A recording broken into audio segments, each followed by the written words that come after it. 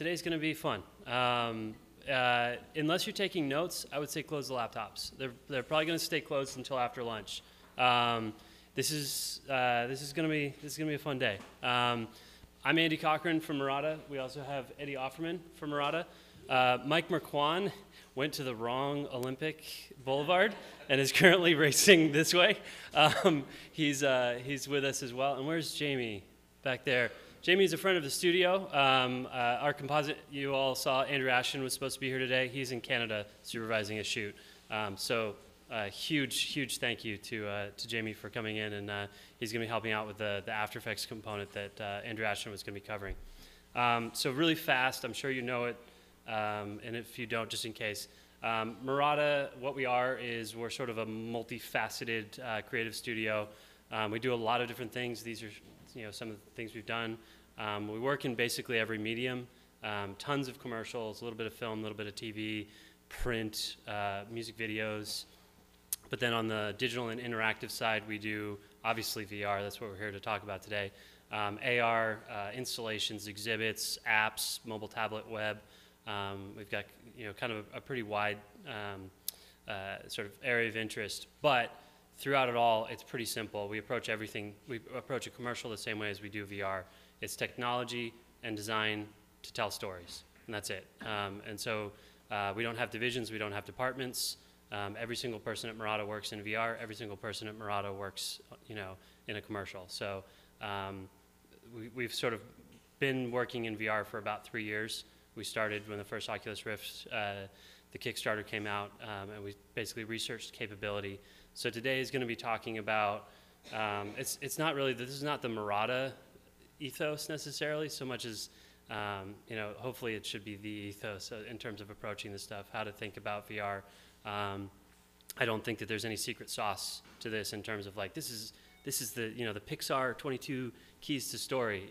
This is a much broader understanding of how to make this, this kind of entertainment. And the joy is it applies to a lot of different things. Everything that we're talking about today, this sort of way of ideating and approaching creative works for a commercial. It works for a feature film. It works for AR. It's just a way of kind of approaching stuff. So what are we going to do today?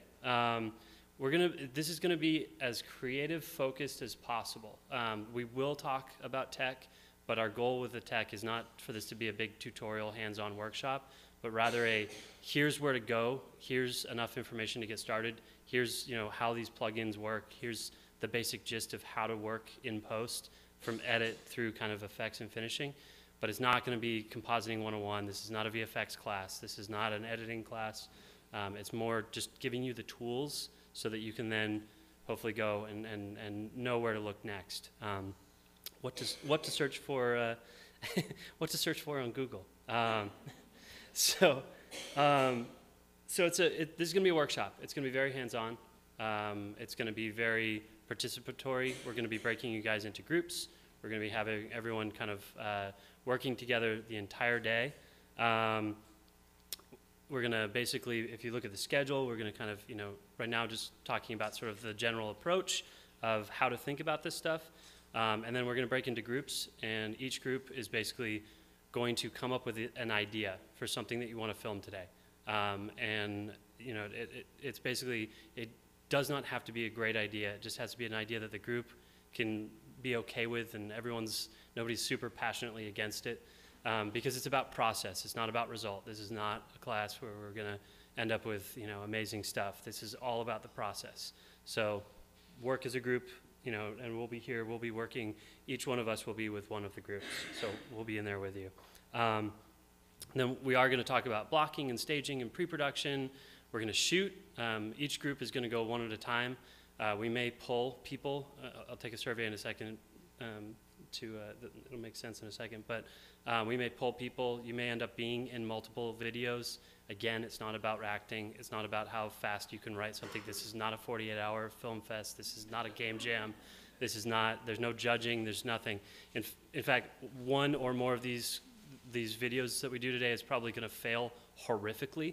But that's a learning moment. That's what we're focusing on, is why did that fail? So no judgments, and there's cameras, but no no judgments. you know, this should be a very supporting place, and nobody should have to do something today that they don't want to do and that they're not comfortable with. There's enough people in this room, and we're here, that if you don't want to act, if you don't want to write, if you don't want to help block, if you don't want to do whatever, don't worry. You're not going to be forced to do anything you don't want to do. And then we'll get through post. We'll talk about editing after lunch, and then we'll talk about sort of compositing in After Effects, and just sort of, we'll keep it pretty high level. So what this is not, obviously, we are going to be making garbage today. It is at best going to be a rehearsal video, at best. It will be something that was written by a group that just met in about half an hour, performed by those same people. This is going to be terrible, terrible, terrible. It's about the process, so just keep your eyes off the result. Likewise, if anybody came today with an idea that they were really hoping to workshop, put it in the car. This is a group exercise. Come open-minded, work together. Don't use this today as a way of like getting your feature VR project workshopped by a bunch of strangers. You go with the flow. Don't fight it. Don't try and steer it. It's all about working together. So really fast, just to kind of get a lay of the land of who we've got today. How many people? This is sort of what you would consider your primary talent. How many people are writers? Awesome, cool.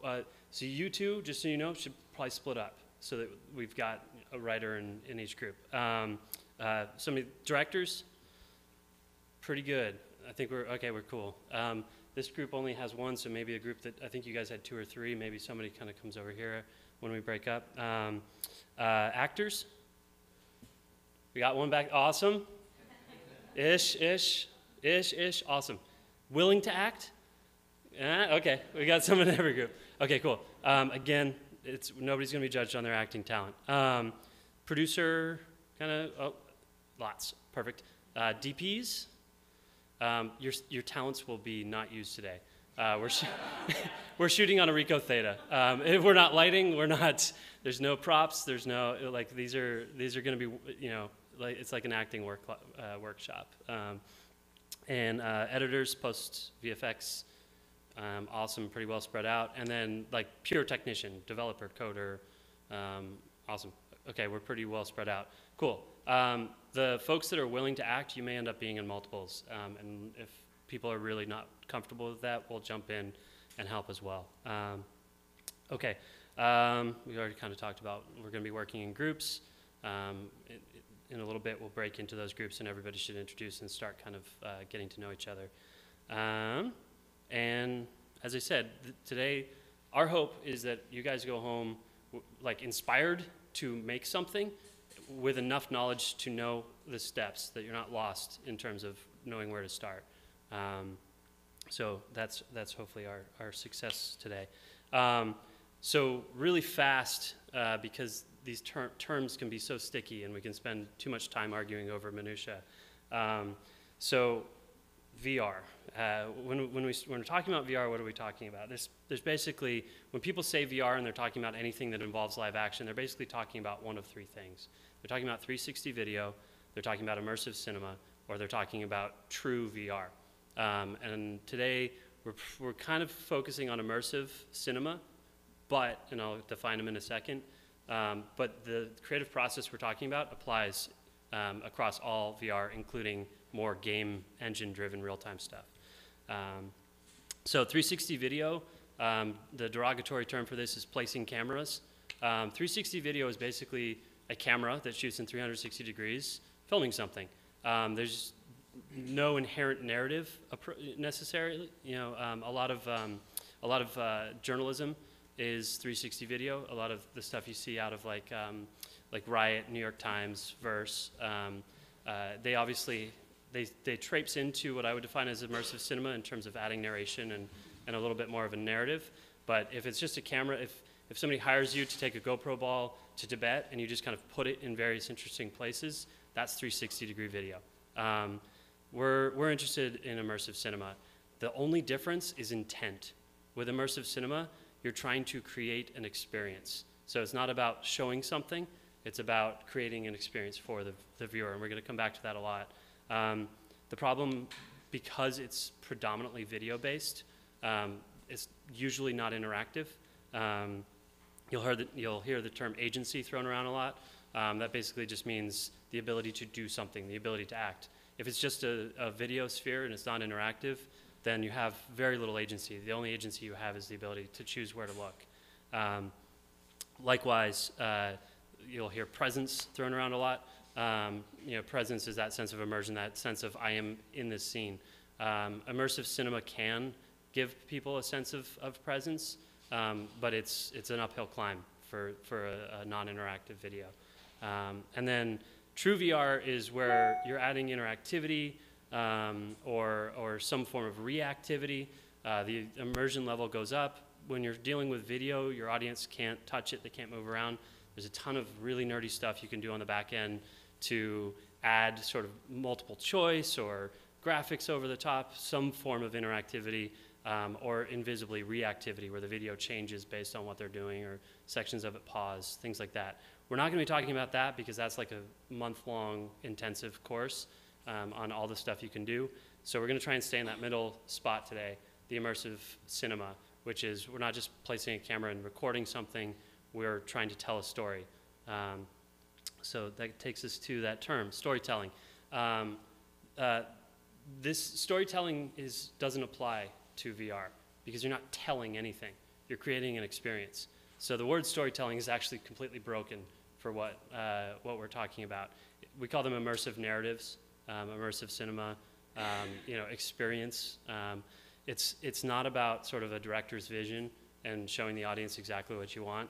It's about creating an experience for them and sort of letting them into it. So we're talking live action. Again, there's pre-rendered CG in real time. We're trying to kind of stay today on live action, sort of immersive cinema. In that situation, the camera literally is the audience. When the audience puts on the headset, they are going to be exactly where your camera is. So it has to involve them. You have to be creating a narrative in which the camera, it doesn't have to be the protagonist, it doesn't have to be the antagonist, it doesn't have to be the star, but it has to be involved. The camera absolutely must be considered because the audience they're literally the most important thing in your story. It's not your location, your props, your actors, your amazing story. It's the camera. It's the guest, the audience that you have teleported one at a time into your story.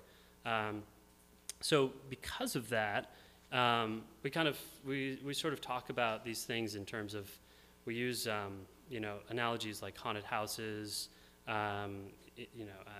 There's a lot of sort of like game design, level design that goes into the thinking.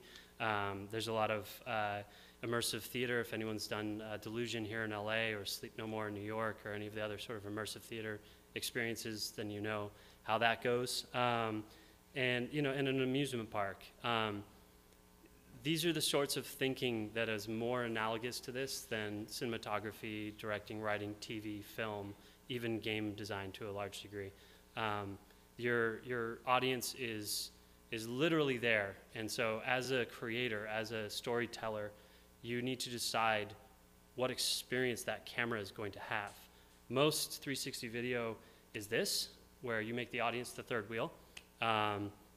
You're basically teleporting them into an awesome place that you, the creator, got to be at, and all of your actors got to be at, and then you completely ignore them, and it's essentially it's like a simulator of being invited to a party where you don't know anyone, you don't know what's happening, you've never been there before, and everyone ignored you the whole time you were there. Like, that's not virtual reality. That's not an experience that we should be simulating. So when you're telling these stories, it's all about the camera. You need to tell your audience, where are you? What can you or can't you do? Who are these people? What is going on? And that doesn't mean that you have to front load exposition at the head. It means you have to take cues from things like amusement parks. Star Tours, if you've been on it, Star Tours is a couple minutes long, but it's actually the entire line, and actually Disney's great at this, the entire hour that you were in line was actually the prologue. And it was telling you who you were, it was telling you your character. Amusement parks are great at sort of that onboarding, telling you sort of like, you're in a secret base, there's a rebel mission, we're trying to get you out of here. So you need to actually have that cap on of every single person that watches your VR film has instantaneously transported into the middle of the scene with no knowledge of what's going on. So you need to actually completely change the way you're telling these stories. You need to actually help them understand what's going on. You need to understand that they're very confused, very lost. I want to show this video. It kind of is on topic, kind of isn't, but has anyone ever seen Thank God You're Here? It's a TV show. It's brilliant. They get an actor, who, usually somebody famous, with some improv chops. They put him in a costume. So their only clue as to what the scene that they're about to walk into is the costume they're wearing. So this is Jason Alexander. He's going to go through that door. He's wearing like a Star Trek kind of outfit. And I just wanted to kind of show this because he's the audience. Obviously, he's a great improviser. He's interacting, so there's a little bit of fuzziness here. But this is what you're doing to your audience.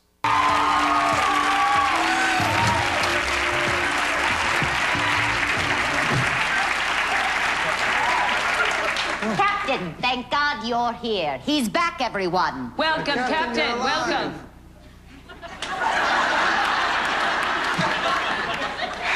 Congratulations, Captain. The first human to set foot on the planet Ovok. That was the one right there. Ovok! That's Captain, what was their atmosphere like? Well, it was interesting. It was interesting. It was not quite suitable for human consumption, but it did get me higher than a kite, so I'm happy to be back with you particularly.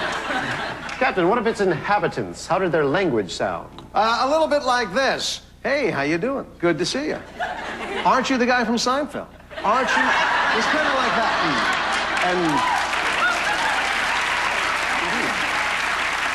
Captain. Yes, so sorry. Didn't feel you back there. Oh. That's probably not good, right? As you were, as you were! Captain, what were those blue flashing balls?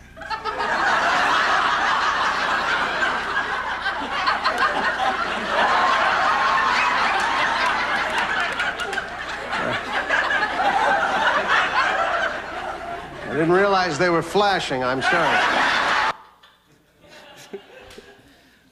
So I show that because the conceit of that is your actor is going in totally blind. They don't know the scene they're walking in, the characters. These are talented improvisers. Obviously, they can interact. They're part of the story. But that's what you're doing to your audience. They're literally, when they put on the headset and they open the door, and they're all of a sudden on the bridge of a ship filled with people they've never seen before, characters they've never seen before, doing things that they don't understand. So this is a different kind of telling stories. It's not a camera that sees in every direction. It's a fundamentally different approach to storytelling. The audience is the most important thing. Literally, it doesn't matter how long your career has been, how awesome a shot you've got planned in your head, how incredible your lighting is going to be, the incredible dialogue you've written. Literally, none of that matters if the audience is not more important than those things. And so that's what we're going to be focusing on today.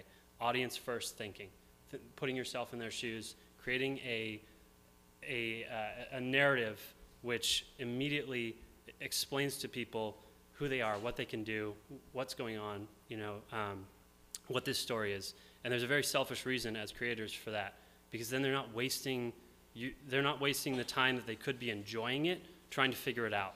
You need to get them to understand what is going on as fast as possible so that they can enjoy your lighting and your great dialogue and your amazing props and your incredible film that you've created. So this is where we kind of get to the beginning of breaking into groups. So I've got a couple ideas, but I think we should throw some stuff out.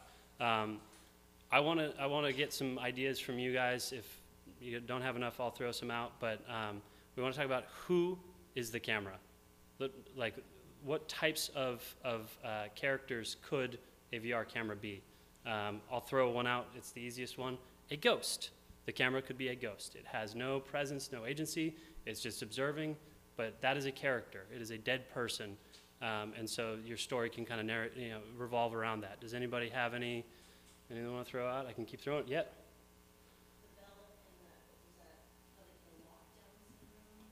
Oh, diving bell and the butterfly. Yep, that's the third one over. Yep, an invalid, somebody who is incapacitated, but mentally present. Anybody else? It's a little different. I was going to think like a detective, like somebody who has to sort of part of their. Perfect. Yeah, exactly. Like an observer, maybe. Is that?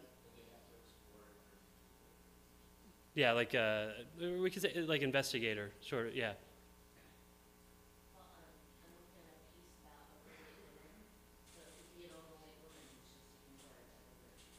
There you go. Yep. That's. Let me write some of these down. Let me see if it'll let me. Will it let me? All right. So we've got an invalid. We've got a detective. We've got. I'm gonna say an invisible, because it could be overweight. It could be a wallflower. It could be an undesirable in India. It could be some sort of. I'm just broadening the scope. Mm-hmm. Homeless people, a lot of people sort of put on blinders to that. So I'm going to say an invisible. And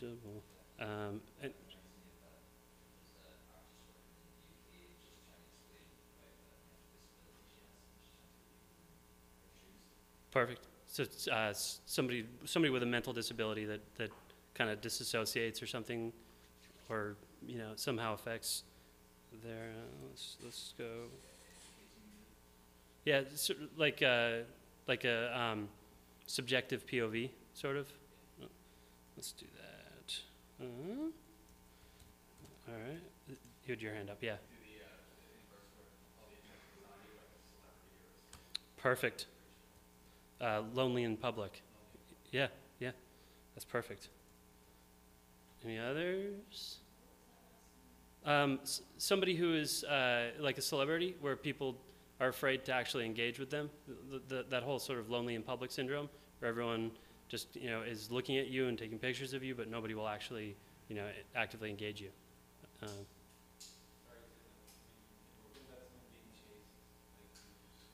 Sure.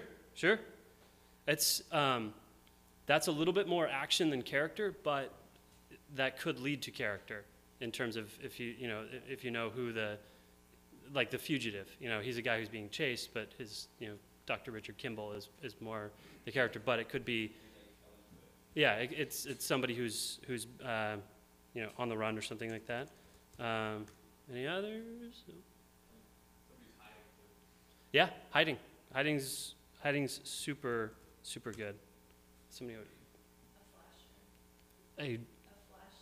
like somebody flashing. Nice. So I have a question actually about this. So if someone is, let's say it's a protagonist, right? Mm-hmm. So could you like cut scenes small enough so that people are speaking to you, and maybe the person doesn't have time to respond, and you cut away from that scene with more. Yeah. So it could be anyone, as long as there's short scenes where you're not expecting them to say something. Yeah, exactly. Yeah, and the point of this will happen in 1 second, because these are going to fold back into something that I'll explain. But yeah, exactly. Like how you handle that is, the sky's the limit in terms of how you actually handle that character, the camera. Any others before we? Did you list hostage? No, that's great. Hostage, torture victim, some sort of kidnappee. I'll call it hostage, but it could be totally. Was that what you were going to go for? Anybody else? Okay. Maybe a small crew where you're a member of like a military mission or somebody that is a small group of people. Like member of a team, but sort of like a silent. That's the other caveat on this. Like we're talking about stuff in which they're not going to be able to touch anything or speak. So member of a team works, but that's the one limiting factor of all this stuff. So pet's perfect. Pet is incredible. Yeah. Pet is absolutely incredible. Yeah, absolutely. I would put pet / inanimate object. There's a somebody was just telling me there about there's a VR experience where you are the bag of cash in the middle of a like bank robbery heist, and so like you're being passed around. So it explains everything. It explains why you can't move. It explains, like that. That is an immediate like, I'm the bag of cash. I'm going to go on this ride and I'm going to enjoy this. So that's the kind of, I'm going to say object. Cool.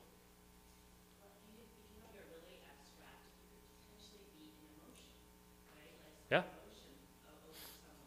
Well, you can also, being John Malkovich style, you can be a thought in somebody's head.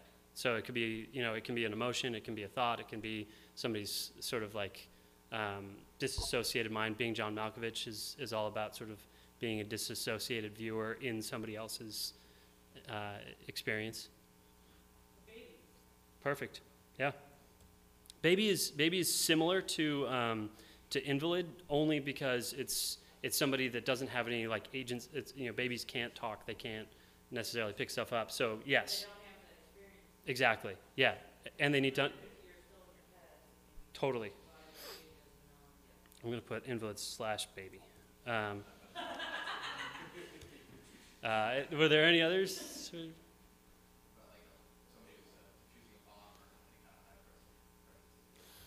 That one's problematic because you can't defuse the bomb. Do you know what I mean?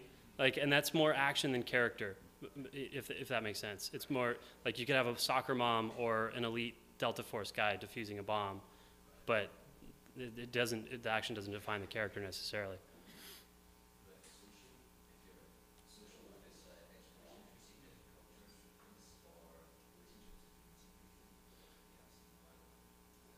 So sort of like through somebody's eyes at a social event kind of thing? Or so that might end up being a little bit, I'm trying to see if that clusters with anything. Sort of like social event. All right, is that good? I think that's kind of, oh.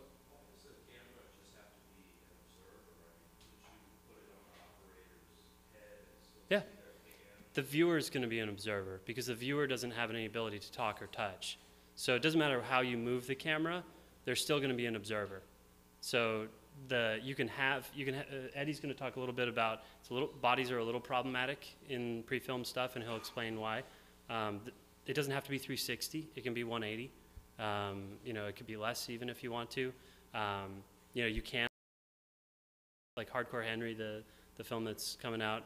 Like, he's got hands and everything like that. You're sort of, but as the viewer, you're always going to be you're going to be passive in this stuff because you don't have hands, you don't have a voice. Exactly. Absolutely. Absolutely. Yeah. And all you need to do as the creator is tell them why they're in their head. That is sort of like the subjective POV. Or an emotion, like that's that kind of genre of character of you're sort of like a disassociated first person, somebody else's hands, somebody else's voice, somebody else's action, but you're in their head seeing through their eyes. But it's totally valid. It's just all of these are sort of little easy categories that you need to write the story through. And the important thing to all of these is that this is the character that the camera has. You don't have to start there. We're going to start there today.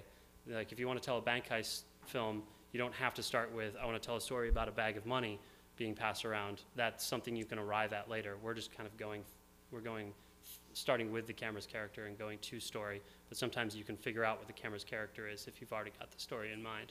So that's worth throwing out. All right, so the reason for asking that is these are going to be the prompts that we're going to use today. Each group is basically going to start with the camera is blank and your genre is. So we've got, come on, click, click, click. There it goes. We've got 4 genres. These are just to kind of help structure things. If a group is just like, screw this, these are, this is what we want to do, feel free to break them out.